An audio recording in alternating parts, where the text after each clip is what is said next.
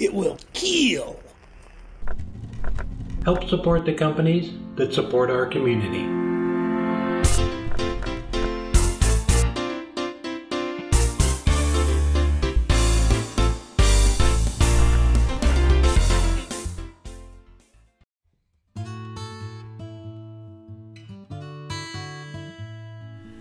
I got this piece of wood on our last road trip. We were down in Southern California coming back from Phoenix, and we stopped by the Salton Sea. It's a pretty eerie place, but it's definitely something, if you're down there, go see it. It's pretty neat. It used to be a resort back in the heyday. This little tool here, you probably see me use it in other videos, but it's a little pneumatic sander. You pump it up with air to fill up that little bladder. It works fantastic, and I got some new sanding sleeves from Klingspor, and they are top quality. I switched brands and they are fantastic. And you can put it on the lathe. It's perfect for doing odd shaped pieces and sanding them. I use it a lot on just a cordless drill. It works great. The Salton Sea it's just something you need to see. It's kind of, there's a whole community around there, and there are some nice places around there, but the majority of it's just a dead lake. The over agriculture down there killed all the oxygen in it, so all the fish and everything died, and the shore receded. It's probably 200-300 yards from the boat launch where it used to be, but it's just, the whole shoreline is littered with fish skeletons and just about everything you could find down there. It's we walked down off the boat dock, and there's just office chairs sitting next to the shore. I have no idea who drug it down there, but it's just kind of an eerie place. But it's definitely I would put it on your bucket list.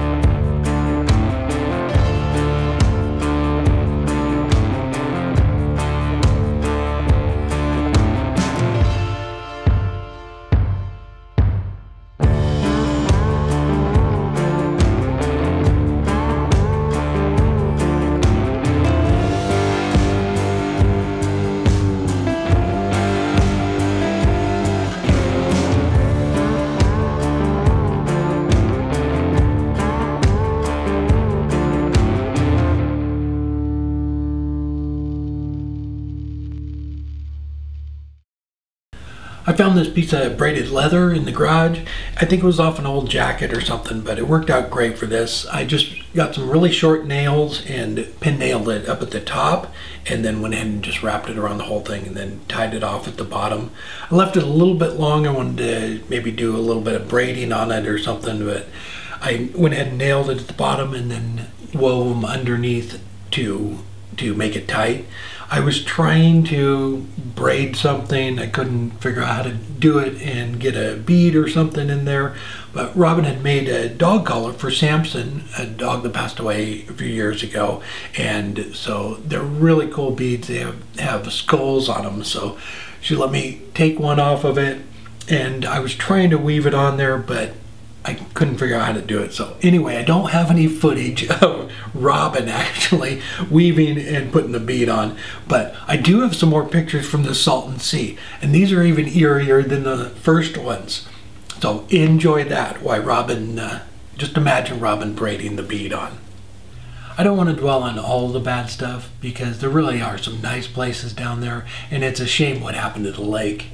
The spot we went, it looks like they have an ultralight club down there, and they even have their own runway. It's just a really cool spot where we were at. There were 4 or 5 of them flying around while we were down there looking around for the piece of wood. There we go. I got the bead on, and that is a good looking French braid. It was a fun project. When we were down there, we were just kind of looking around for some wood to do some sort of project with, and we found this. I know it looks like it is a soft piece of driftwood, but because of the climate down there, this thing is solid. I don't know how long it had been floating in there, or what kind of wood it is, but thought it was just cool. And by the time we, made it back to camp, we decided we were going to do a hatchet with it because it's just cool looking. And I don't know, I still have the rest of it, so I might make something else out of it. But it was a fun project. I love it. It just looks caveman, apocalyptic. It's 19 inches long, and the axe head is just under 6 inches. And I just found that on eBay. So I think it looks awesome. And everything came out good. Robin even did a nice job on the French braid. But it was a fun one. Yeah, I just finished the whole thing with the doctor's oil. I finished sanding it with that and then put that polish over it. But I love all the little burls on it. Like I said, I don't know what kind of wood it is, but it definitely has burls. Those are burls on it. They're not just little knots, but it's super cool. All right, hope you enjoyed the video, and we'll see you next time.